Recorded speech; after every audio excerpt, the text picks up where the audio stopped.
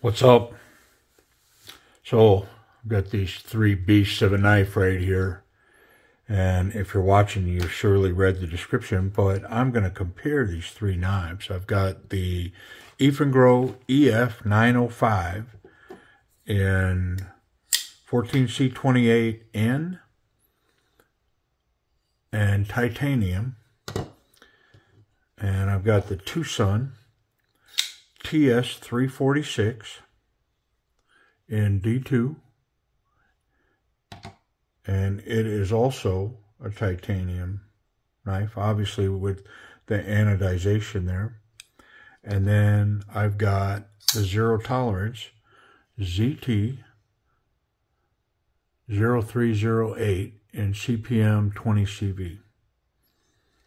And so somebody commented on a video, and it got me thinking, what could I compare some of these knives to? So I picked this one up, and I had this one, and so I thought, let me do a quick rundown of these three knives, kind of side by side, and run through a couple of things and talk about the differences.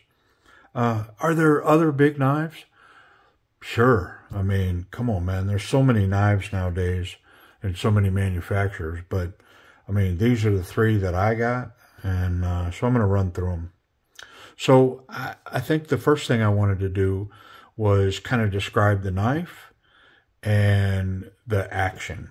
So on the Eafengrow, we already know that it's titanium and 14C28N, but the action on this, you've got two ways to get this one out. You got the flipper tab in the back, which this thing just launches. Of course, the weight of that blade and the bearings in here, the bearings in this knife are massive, wonderful, big cage steel bearings. This thing rocks out, and I know you can kind of hear it both ways. Yeah, this thing, no hesitation coming. You can thumb flick it. Takes a bigger hand, I think, because I feel like I'm just kind of on the edge of being able to do that. But I also can spidey flick this one. You know, I'm putting a little wrist into it. Don't have to, but it's a big, heavy knife. So you've got a few ways to deploy it. I'd call this action smooth and confident, and drop shut for sure. The lockup's good. Close to 50% in there, and the access to this lock bar is pretty good. It's not hard to get in there. Not pressing my thumb real hard. The pressure in there isn't tough. So I'd say the access to the lock bar is good. The Twosun TS346, it's titanium scales with a D2 blade. You've got two ways to get this one out, and that's a thumb flick and the spidey flick. Now, I'll say on this one, I actually have two of this knife. Okay, hold on. Let me find the other one. Okay, it was in my pocket. But I have two of this one because this anodized requires them to polish this titanium really smooth. Well, I was curious enough about the knife that I wanted to get one that wasn't polished. So I bought this one as well. The reason I'm doing this one and not this one in the comparison is simple. This one's been worked more than this one as far as the action, so this one's a little smoother, but I can still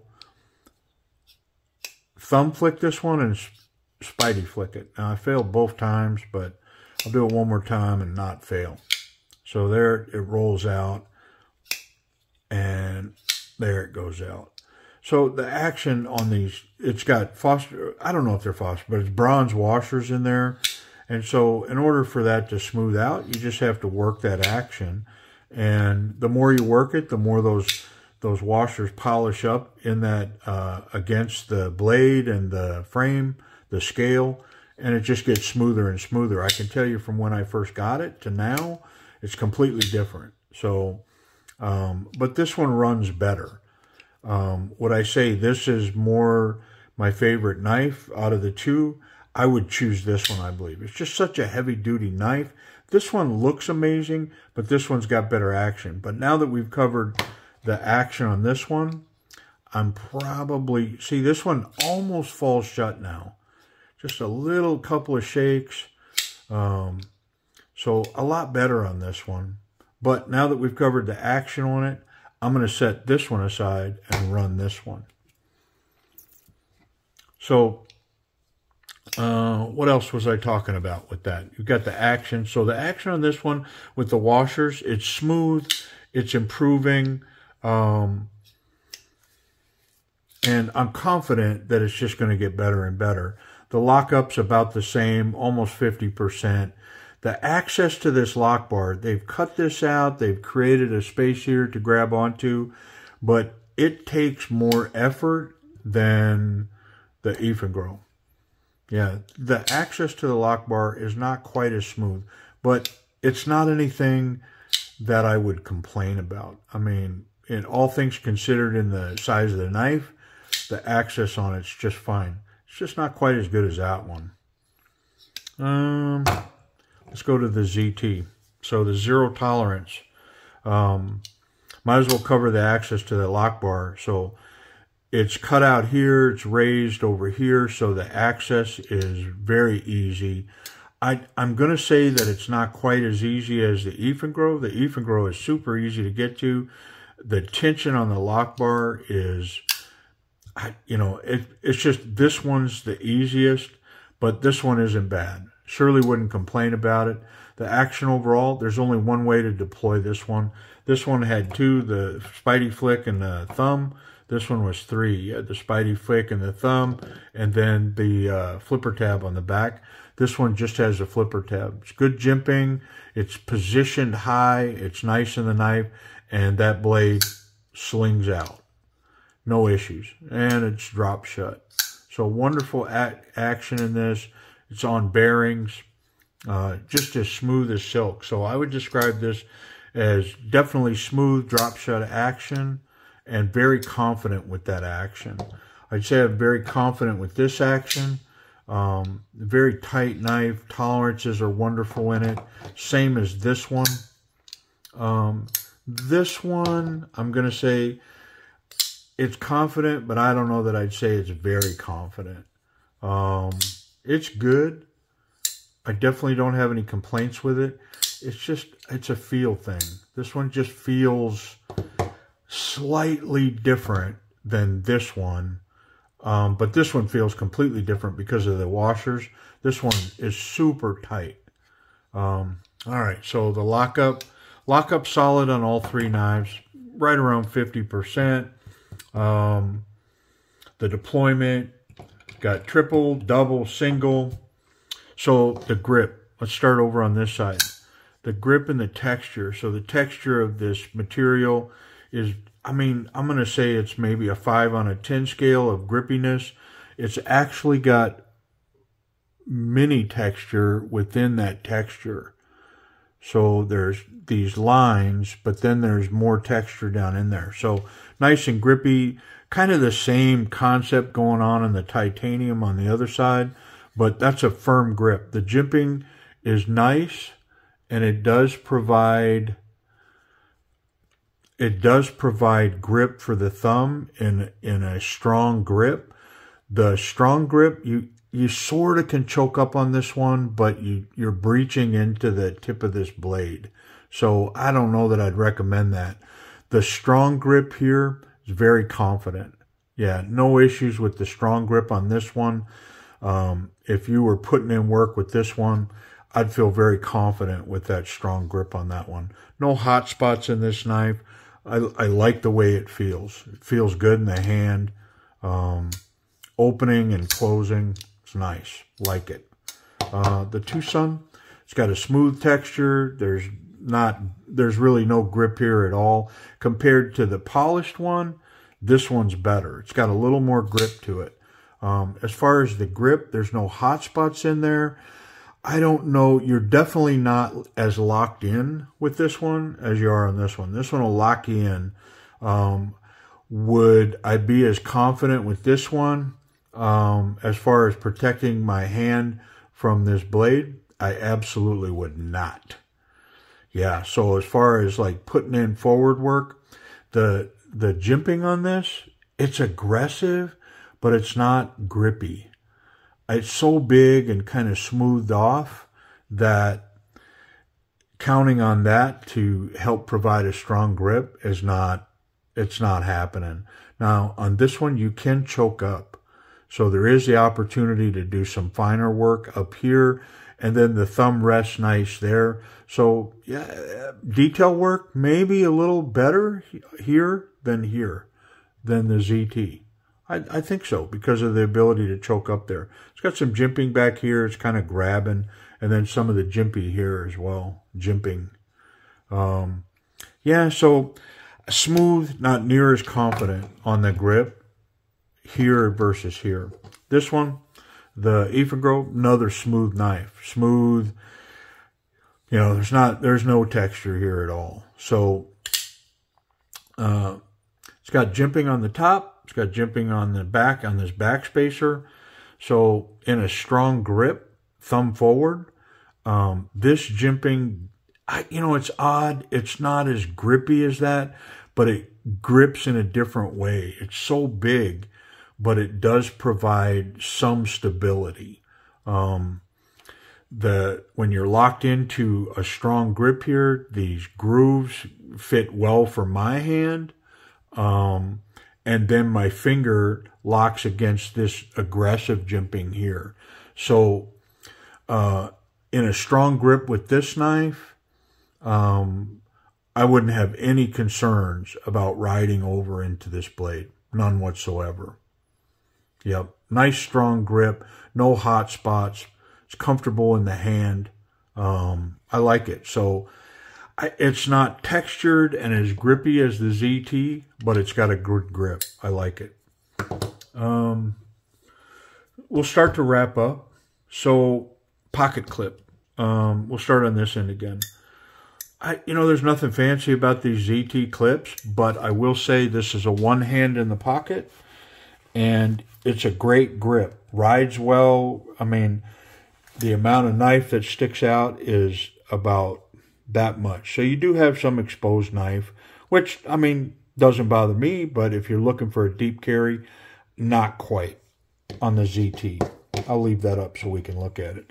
On the Twosun, so very aggressive pocket clip. The clip itself isn't so bad, but then you've got this milled in, this relief for the lockup, that this could grab your pocket. So I can tell you that in order to make this pocket clip work, I had to modify it. I had to take it off and take some of the tension out of it. If you look, you almost can see space underneath it now. So now that I've modified it, I can do a one-handed insert and a one-handed exit. But it as well is not a deep carry clip, as that's how much that one covers. So it's about the same as the zero tolerance as far as clip and pocket depth. So there's that clip. The clip on the Eafengrow, it's a one-handed pocket clip, and it goes in really well, it holds really well, and it comes out really well. No issues with it at all, and it's a little deeper. So it's, you know, it only exposes a really small knife in your pocket is kind of what that represents. Little does it know that there's this behemoth underneath it. So yeah, I mean, maybe the best pocket clip out of the bunch here as far as in and out of the pocket. Okay. So, wrapping up. Sharpness. Let's start in the middle.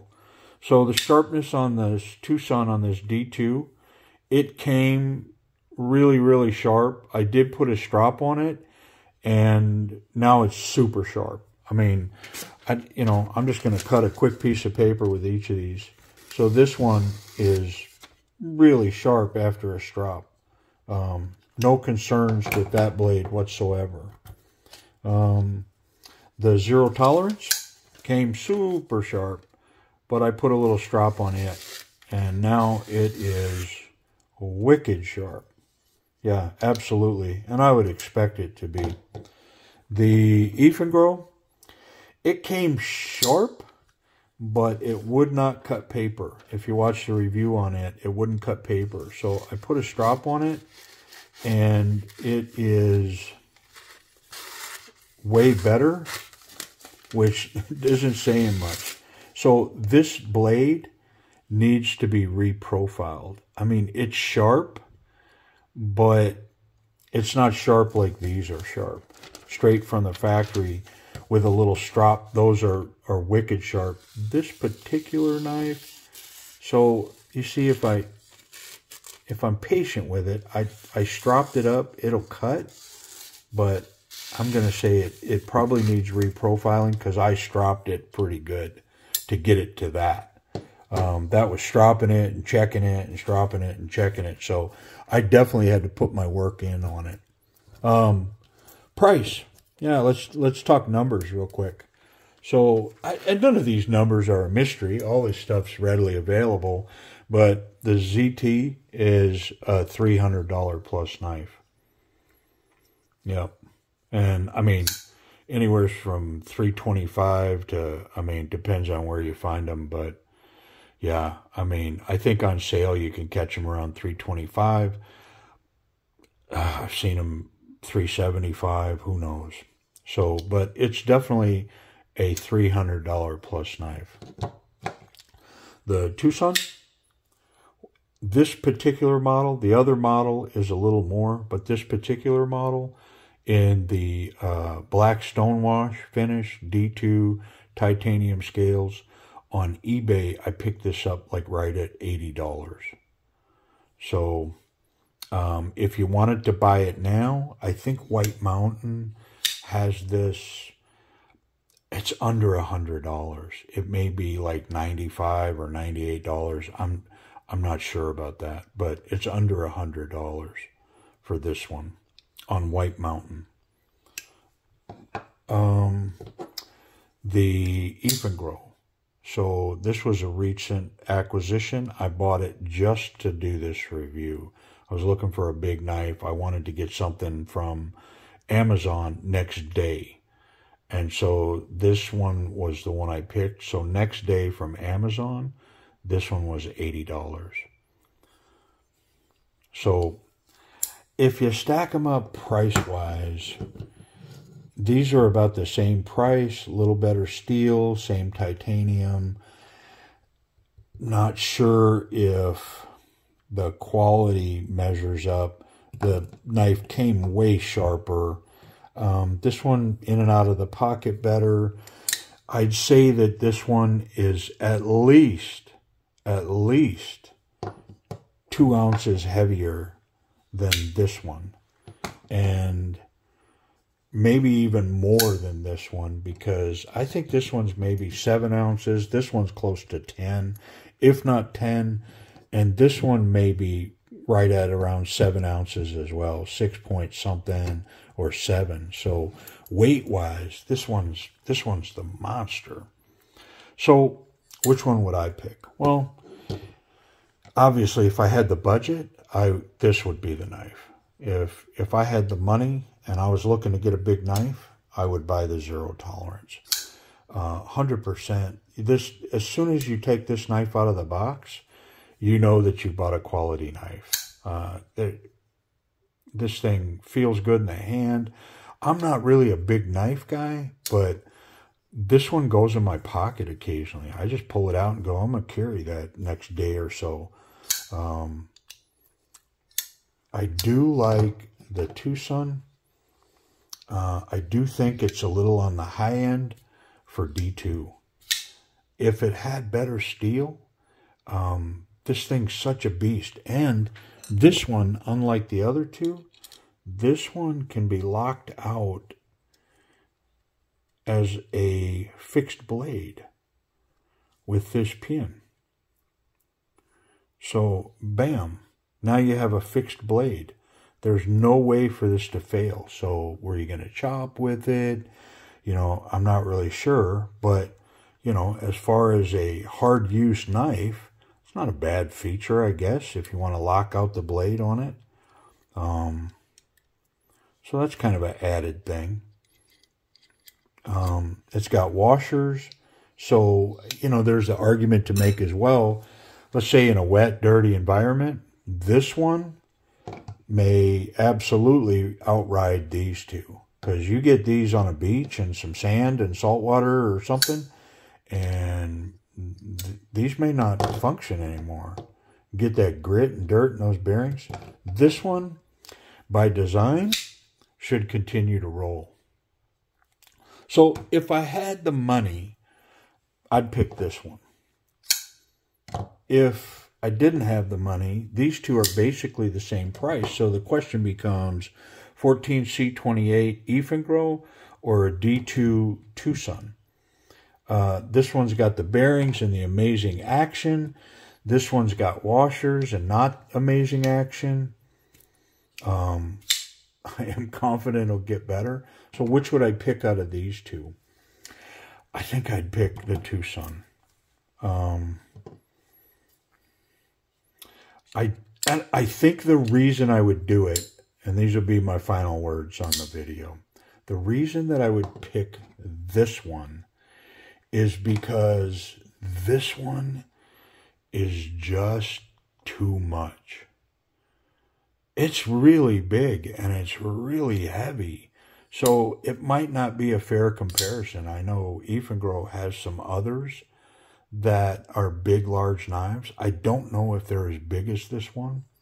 But in the end, I think I would pass on this one because it's heavier. It's just bigger. The profile's bigger. And I think I would go with the lesser steel and the non-bearings. And I would do this Twosun. So there's my comparison. Let me know what you think in the comments. I appreciate you watching.